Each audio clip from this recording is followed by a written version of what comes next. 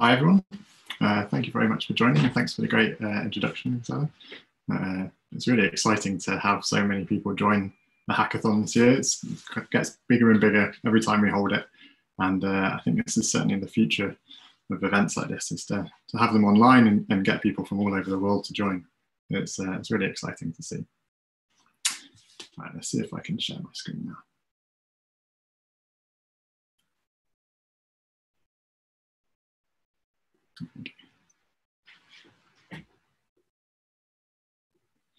So I'm just going to, I've got a kind of a fairly short stack of slides today. I'm going to be talking a few times this week, but I'll start off the week just with a quick introduction to NF Core. As Gisela said, there's quite a lot of people amongst you who are fairly new to Nextflow and to NF Core. So if you've been around for a while, then you can go and make yourself a cup of tea or something. If not, just treat this as a refresher for what NF Core is and how we all work together and how this thing is organized. So my name is Phil Ewels. I work in Sweden at the Science for Life Laboratory, SciLife Lab, and I work at a platform at SciLife Lab, which is the Swedish National Genomics Infrastructure. So we work with very large amounts of genomic sequencing data from research groups all over Sweden. And this kind of drew us to start building these pipelines with Nextflow several years ago. And so at a Nextflow hackathon, a Nextflow meeting back in 2017, I think, started talking to a few others in the Nextflow community about how we could standardize our various Nextflow pipelines and kind of start to work together. Namely Alex Peltzer, who was at the time at Cubic, and also with some group in Singapore, and a few others. And so because of that, NF Core was born. And the idea was really to try and stop everyone from having to rewrite the same versions of the same pipelines and to come together on a set of kind of best practices. So with that, NF Core this is a tagline on the homepage, which gets kind of trotted out every time I give a talk. It's a community effort to collect a curated set of analysis pipelines built using Nextflow. This, of course, only makes sense if you know what Nextflow is. Hopefully some of you will have been in the Nextflow training this morning, or at least following along with it, or be kind of familiar with it. But it's a workflow manager which allows you to chain together different steps in an analysis pipeline. Importantly, it works with virtually any underlying compute infrastructure. So it has built-in support for cloud, as we saw, as well as traditional HPC. So we use it with the Slurm job scheduler, for example, and all kinds. So it works virtually everywhere. And it also has built-in support for software packaging. So Conda, Docker, and Singularity are the three which we work with the most in the NF Core community. This means that you don't have to install any software which is specific to a given Nextflow pipeline or NF Core pipeline. Each NF Core pipeline comes with all of the software it needs. So all you need to have is Nextflow and then one of these three. That means that the reproducibility and the portability of every NF Core pipeline is superbly high. And if you've been around in bioinformatics for a while, it starts to solve an age-old problem of when you want to run something new, it takes you a day to just get all the different dependencies and everything. That's a thing of the past now. Okay, so that's Nextflow. NF Core, what is NF Core? At the heart of NF Core really is just a set of guidelines. It's a community who comes together around these guidelines and we kind of agree, this is the way things should be done. These are the best practices that we're going to adhere to. And that's it. Guidelines and kind of adhering to them is kind of tough to manually regulate. So we started building a set of tools to kind of automatically check these things and also to help you work with these things, kind of helper tools. So these are nothing to do with the running a pipeline itself per se. They're all fairly generic. And these are written in Python because that's what we're most familiar with. But they help you as a developer and also as a user, as we'll see later. Finally, of course, what most of us come to NF Core for is there's a set of pipelines that we kind of provide and build as a community. And if you're a user, then that's kind of the main thing you come for. You don't really need to worry too much about the guidelines and the tools and everything. If you go to the NF Core website, you'll find this big list of all the different NF Core pipelines along with descriptions of what they do and what they work on. I updated this slide a few days ago, so I hope it's still valid, that we have currently have 25 pipelines with a release, which means that they're effectively stable. 14 pipelines under development, so no active release yet, but doesn't mean they're not usable. And then 3 older pipelines which have now been archived. And this is kind of a typical, any NF core pipeline can be any one of these 3. Unlike some other bioinformatics kind of listing services, NF core is not somewhere where you can build your pipeline, come along and kind of add it to a database so other people can find it. That's not the idea. We don't want to just collect as many pipelines as possible, kind of the opposite actually. We want to have just a curated single minimal set of pipelines. So we want to have 1 pipeline per data type. So we want to have 1 RNA-seq pipeline, not 20 that you have to choose from. That 1 pipeline can have lots of different options and be run in different ways and be configurable, that's great. But we want it to be a single set of pipelines so that it's very clear as to which one we promote for each type of data or which question we want to ask with the data.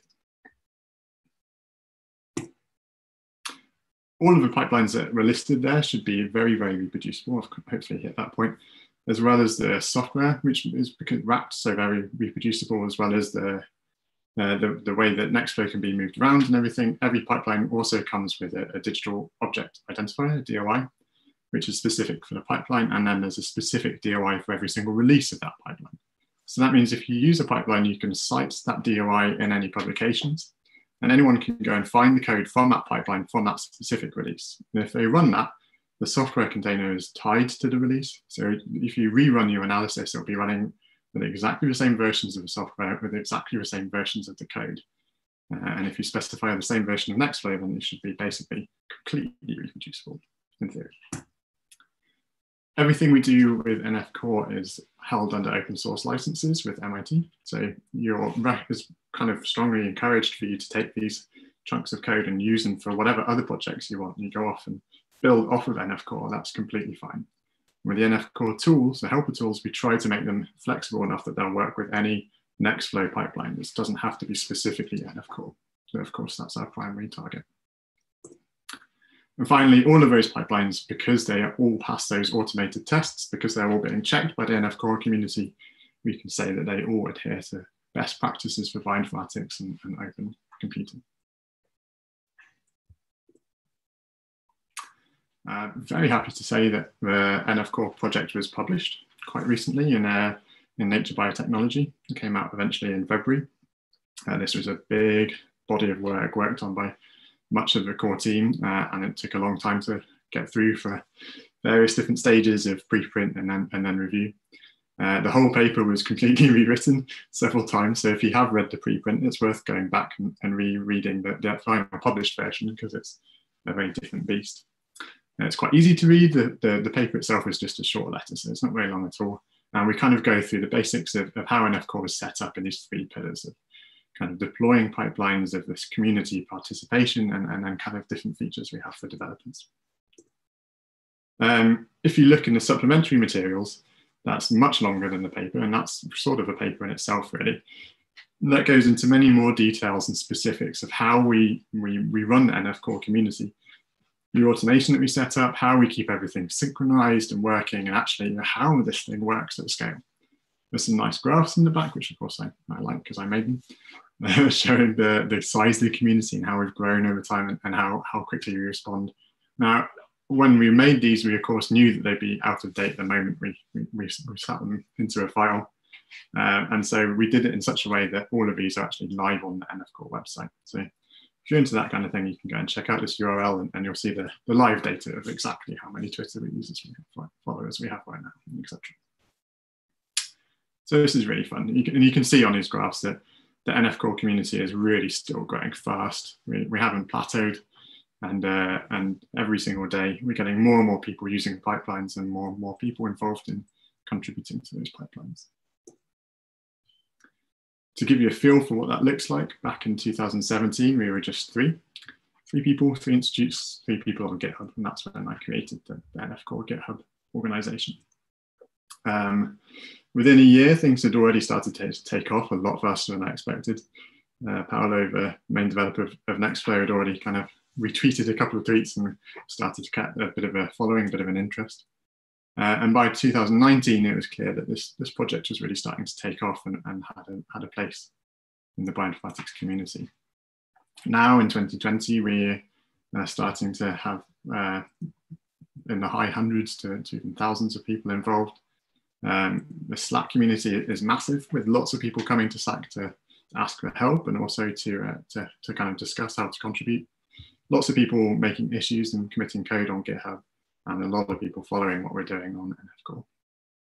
The top one, the institutes, that's the contributors page on the NF Core website, which shows a list of all the different institutes across the world where people are using NF Core.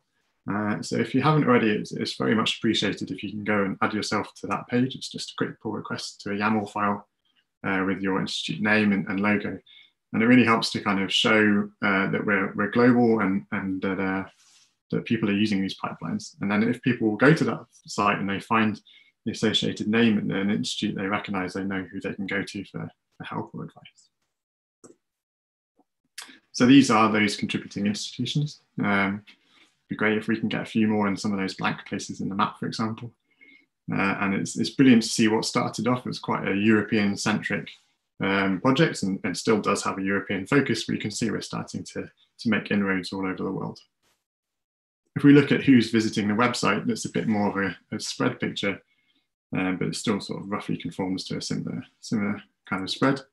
And when you look at these stats, I mean, it's just, I think it's fantastic of how many different people we have and how many repositories, and just what a huge body of work this represents.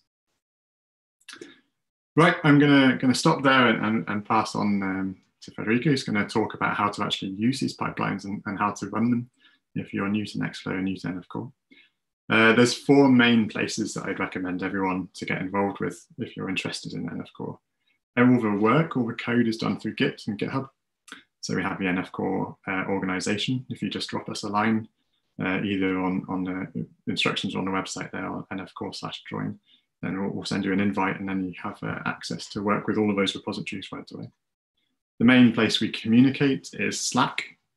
So it's an NF Core Slack. Again, if you go to that URL, you can get yourself an invite with just a click of a button. And we organize all of our discussion in the different channels of the NF Core Slack organization. We broadcast what we're doing over Twitter. So if you're a Twitter user, hop on there. And then increasingly, we're starting to use YouTube to put things up there. So for example, this talk is being live streamed to YouTube, and it will stay there so that people who aren't able to join us live today will be able to watch this at a later date. We're also hoping to put up more kind of tutorial material there and other help material there soon. So go to the website, check out that URL, and make sure that you're involved in all those 4 different channels. And with that, I'll leave you for now, and I'll pass you on to the next speaker. Thank you for your attention.